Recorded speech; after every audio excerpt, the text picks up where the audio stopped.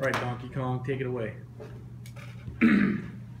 Ladies and gentlemen, or lady and gentlemen, hello, my name is Playa, and I will be presenting the article of Simon A. Breckenshall Gunn, article of the Essential Management Toolbox, Tools, Models, and Notes for Managing Consultants.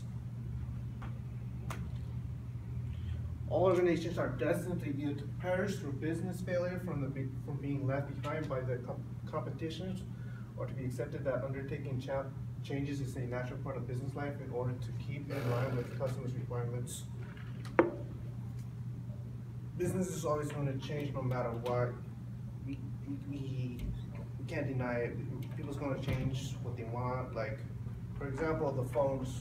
People have those flip phones, the hard phones that won't break, but now we're here with iPhones or touch and stuff like that, smartphones.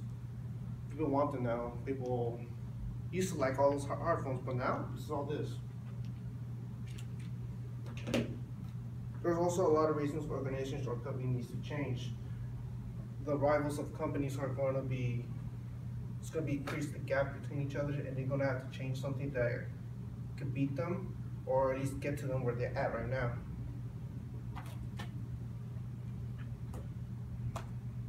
And here's phase one for organization pre-positioning. The first phase focused on the preparation for change through communication with staff and stakeholders. Talk to the people in the company, talk to the people who has your shares in your companies, because without the communication, there's just going to be chaos, because no one knows what's going to happen. People are going to think, oh, they're going to go bankrupt, oh, they're going to change this or that. People won't know until people, the higher ups, tell you what's going to happen.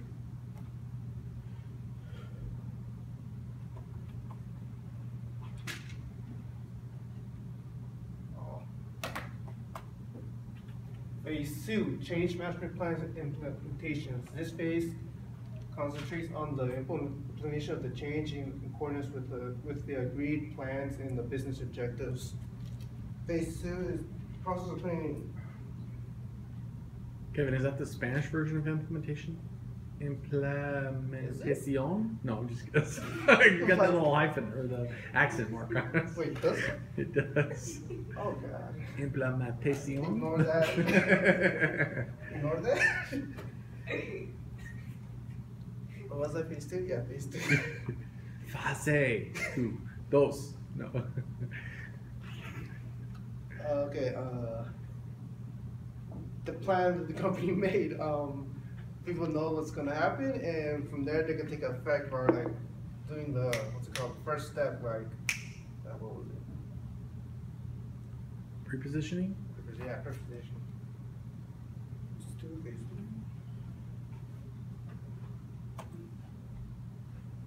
3. Phase 3, ongoing support and consolidation phase. Here the focus will be continuation of support and improvements as the changes become available within the organization and regarded as the way to do business. This phase is important because, for example, within the transforming company,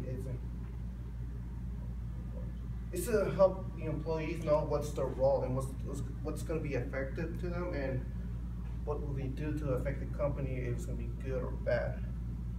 Hopefully good.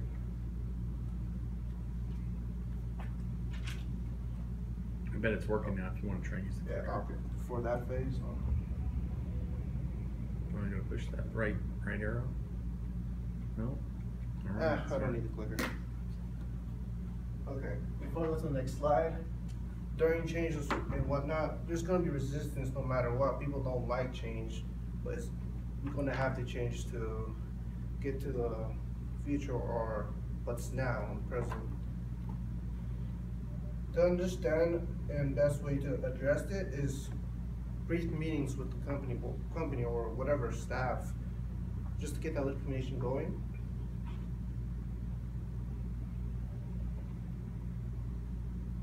There's also a chance if there is no communication, and maybe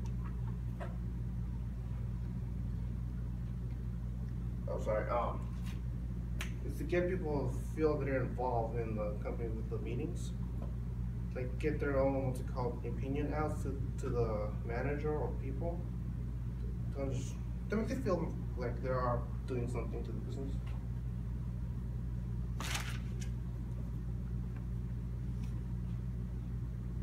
There's also strategies to help one of my classmates, Mr. Tuck, always had those strategies in his presentation. I'm just going to repeat them that I have right here. Directive strategies here is the management that can use its authority to impose the changes required and will be able to carry them out speedily. Expert strategy is this approach is usually applied when a technical problem requires solving, such as the introduction of a new IT system.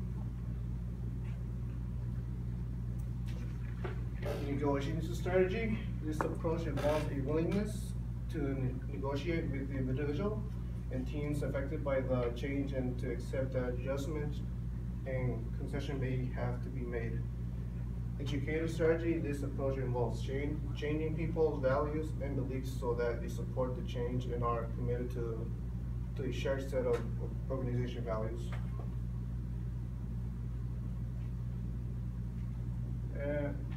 The sixth approach is dealing with resistance. Education, communication. If people have little information, they'll assume the worst. Participation, consultation meetings and working groups can be used to invite workers on draft proposals. Facultation support, listening to people to understand the reasons for resistance. Negotiation can be used for both formally and informally when someone will clearly lose out and they have the part to resist.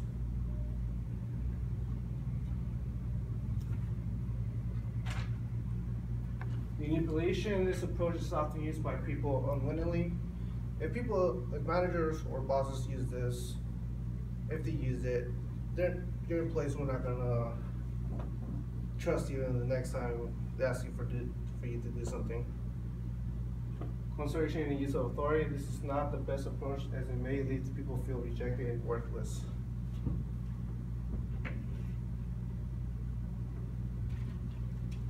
One of the things, Kevin, I think you skipped over, not that it's bad, but I thought that was good in this article, was the 4 arrows. Do you remember that one from the 4 change options for individuals? Oh yeah, I was trying to get that graph or the. No, it's okay. I just want to bring it up because there's this resistance, and I just want to make sure we talk about it. And the author talks about whenever we're placed in any situation, the reactions come from individuals. Now, it might be a whole company of individuals making those decisions, but we have 4 directions or 4 change options. We can either change ourselves, we can do nothing, we can leave the situation, or we can change the situation. So those are the 4 choices that we have. And sometimes when we change the situation or leave the situation, we might be using manipulation, we might be using coercion. Those are like tactics that might be used. So I just want to make sure that we clarify, this is great what you're doing so far, but it is made up of individual decision making in an organization. So you literally have to win the hearts and minds of everybody when you're doing a change, or use one of these tactics to overcome resistance. Anyway, go ahead. Sorry, you're doing really well. Cool. What was it? Manipulation. Oh, and for conversation or use of authority, it's only good for if there's going to be a deadline that has to be meet. Like, let's say tomorrow the deadline to turn in your paper or stuff like that. That's going to be good use. Well, not really good one. Oh, for that, errors in coping with change or conflict. Not enough urgency. Like people are like not like full on support of the change. Not creating a pathway of guiding vision or lack of vision. Do you mind if we talk about something we were talking about on Thursday right now? Yeah. With what you were talking about? What we were talking about Blockbuster. I think Andrew was like, who's Blockbuster? No, but we were talking about Blockbuster, and I think that there was a lot of this resistance going on with Blockbuster. What was the thought, do you think, in Blockbuster? What do you think they thought was going to happen when Netflix came out, Redbox came out? Probably thought it was another wave of fad that would die out. Just another video store? Yeah, they're just, because they've been such a staple. Okay. We've been on 90s, we've been here forever. Yeah. We've been doing well forever. Like, are they going to be this? Like, who's going to be this? What do you think, Andrea? What were you, like 12? I don't think they saw it as a threat to begin with. Okay. Because it was just like a. Are you talking about the red boxes first? Either Netflix, Redbox, whatever.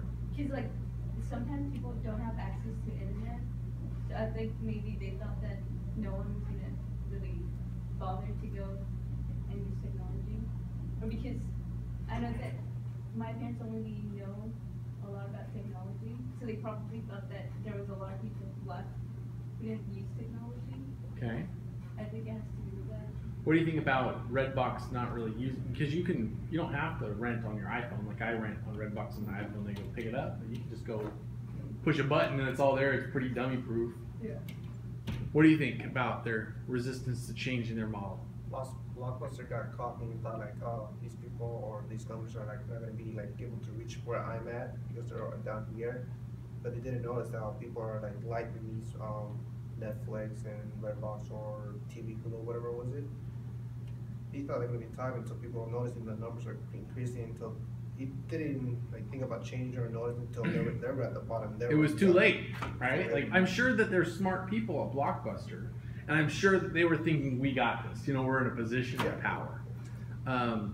But by the time they woke up and realized, oh no, the curve is starting to go down with sales, that's almost it's too late at that point to correct. So just interestingly, because we all know how much I love Apple, but I was just talking to somebody else the other day that wasn't me proposing it, but they were telling me they think that Microsoft is essentially a dead company walking. And I thought about that. I don't necessarily agree with it, but because they have missed on mobile so hard and they've tried to come back around, but did they miss that window of opportunity to make sure that they didn't get out of the game? Because Windows Mobile is, you know, just a tiny, tiny fraction of the market. You pretty much have iOS and Android at this point. And in 5 years, are people even going to be using laptops, or are they going to be using tablets, things that don't operate with Microsoft? Yes? I actually didn't know Windows had a phone. Yeah.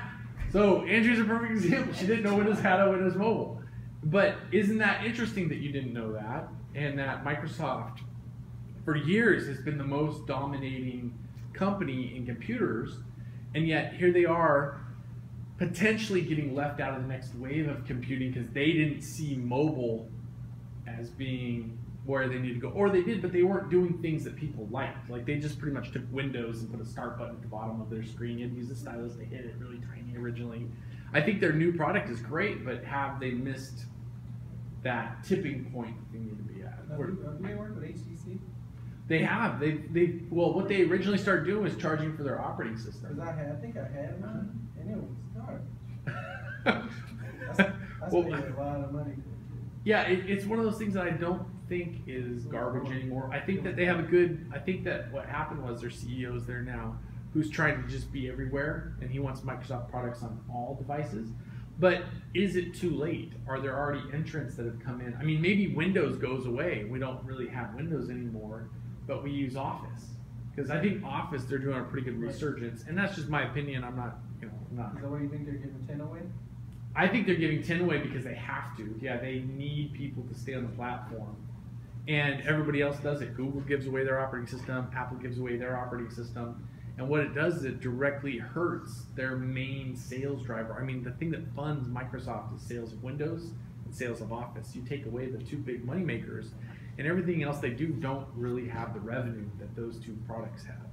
So there's a resistance to change. There's a lot of money coming in currently from that, but are they trying to, you know, milk that golden goose too far to the point that it's going to kill itself in the future? That's where the questions have to come. And I think it's a great example of a company that is like, well, do we need to change or don't we need to change? We're in a really good financial position. A lot like BlackBerry. I think we talked about BlackBerry just quickly. I don't know if you guys know the story about BlackBerry on the day the iPhone came out, when they launched the iPhone and Steve Jobs presented it. It was not perfect by any means, but they got up and did a flawless demo of it on stage. They said they had 6 months till it shipped. And BlackBerry's board got together and they sat down with Research in Motion, was the name of it then.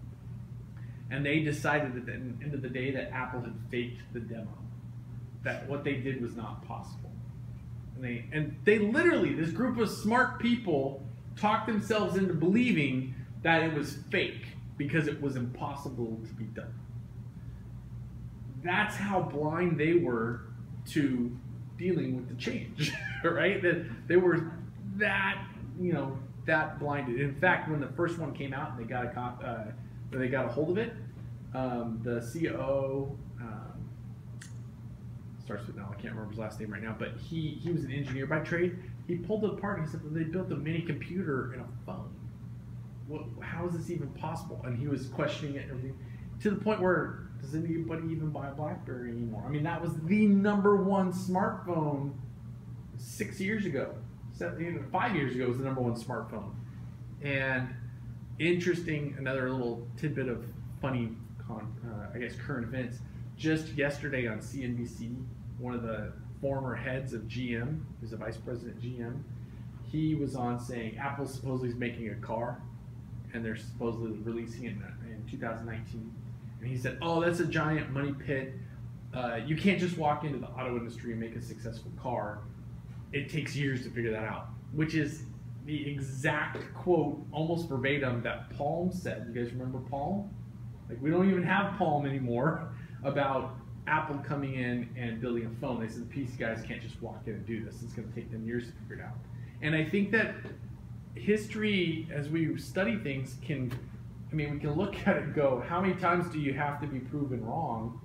Or how many times do you have to pretend like you're blind to any company, whether it's Redbox, Netflix, Kodak and digital cameras, Apple and the iPhone coming in, and Android sweeping Microsoft out. All these instances where we see people that are willingly being blind to change because it's uncomfortable for where they are and they don't think it's going to take off. And I believe that a lot of times they think they can exert so much control on what's happening that they prevent the change from happening. So it's a big one. It's a big one. What do you think about? What were we going to say there, Kevin? Looks like you got something else you want to talk about. Is it like a vision? Not moving obstacles of the new vision they are saying, not planning short-term victories, and they claim victory too soon. Yeah, we can see that. Blockbuster is just thinking we have the victory, nobody else is going to come in. There's no other video stores. Andrew's like, yeah, they were wrong. Didn't we all have, though, before, and this might be before your time, Andrea, we all had, before Blockbuster, there was a local video store everywhere. You just had, like, Ted and Nancy's Video Depot, and then all of a sudden Blockbuster would show up, and that place would go out of business because that place was, like, struggling to buy current releases, and they'd have, like, 2 copies of the new movie, and then Blockbuster would show up with a whole wall of that current release. Everybody's like, wow, they got every copy we want. And I think that Blockbuster missed that paradigm of, I don't want to have to drive to go get a movie. Like, can't we stream it? Or can't we, or maybe I'm just going to be at the grocery store really quick and swipe, and I don't have to go through and do your checkout and have a card. And there were so many barriers. And I think that we have to look at that a lot of times is, if we get wrapped up in what we're doing, we forget customer barriers. And anytime you can relieve or ease transition of someone, they're going to go with the easy way. Uber is a great example. You guys looked at Uber? Anybody ever used Uber? So it's a taxi service. That's pretty much what it is, but it's not a taxi. It's people that drive around in their own cars and give people rides places. Better rates typically than a taxi. You can just call it on your smartphone. It gets assigned to a driver who accepts it and it comes over. They usually show up a lot faster. You're not having to dial 619-444-4444. Talk to some smoker lady on the other end of the line. I'll get you, please. I can get you out there. And then the cab shows up and it's nasty, and you're paying $2 a mile or They're $2. usually pretty, like, surly people. Yeah, and they're like, oh, I'm not talking to you. I'm on the phone while I'm driving. It's just all these things that are. It was ripe for disruption, and yet the taxi cab companies are, why don't people like us? We're safe, we're this. We're like, you're a bunch of jerks, and you charge way too much for driving. Yeah, the meter's just jumping where you're sitting there watching it tick up, and you're like, wow, this is a really positive experience for the passenger. I'm getting range anxiety as I drive around town. It's just one of those things that, you know, was ripe for disruption, and yet I'm sure there was somebody somewhere in the taxi industry that said we should have an app that people could just call a taxi for really quick. And there are taxi apps, but that was just one little piece of it, and they almost think that, oh, if we can just compete with an app, then that's going to make it better. No, they want price, they want service, they want the ability to have a nicer car, or you can select the type of car you want to have. So it's an interesting look at it. Sorry, Kevin, I don't mean to keep talking. Questions? You guys got any questions for Kevin? This is a good article. There's some. Yeah, I skipped some because I wanted, what's it called? Like, I forgot what's the thing called. We take a picture that's in the article, whatever, cut it and just paste it from the grab. Well, I call it grab, but screenshot. Yeah, screenshot. I forgot how to do it because I would put the arrows and the other graphs in it, but I forgot how to do it, so I just like skipped it. That's right. Well, so how would you, if you were in, let's just go back to Blockbuster because we all seem to smile and laugh at that one. How would you, if you were Blockbuster, try to convince Blockbuster, you're a person at Blockbuster, try to convince Blockbuster that they need to sell all their stores, lay off most of their employees, and start using kiosks and a streaming service? Are you going to have any resistance to that change? What do you think, Tim? Just put all the facts and prove that if they don't change it right away, they're just going to die. You don't think there was someone in Blockbuster that said, we're going to die if we don't do this right away? I guarantee there were people in Blockbuster saying that. What was preventing the change? That's pretty hard. Having to actually move or do something. Yeah, well, changing, not knowing, jumping into the future. Wait, you're saying we're going to lay off all of our employees? I'm sure that was a popular decision with the head of retail. I'm sure that was not very popular with them. And what if all the employees started getting wind of it? That's not going to go over well. And wait, you're going to say all the computer nerds are taking over now? We do sales, you know, we're in video, we're in customer relations. Right. That's what we do, is we bring service. But the prices couldn't sustain. Like $7 a video? Who was gonna pay $7 a video when you can pay $1.25 for a DVD?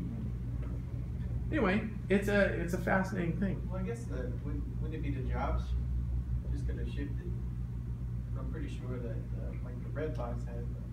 I mean, the only guy I've ever seen is the guy who goes there. Like, Just checks on the kiosk. But I mean, they have to have a factory somewhere. Those 19-year-old dropout college people that are working at Blockbuster, they're going to be the perfect ones for those kiosks. All right. Anything else? Okay, good job. Bravo.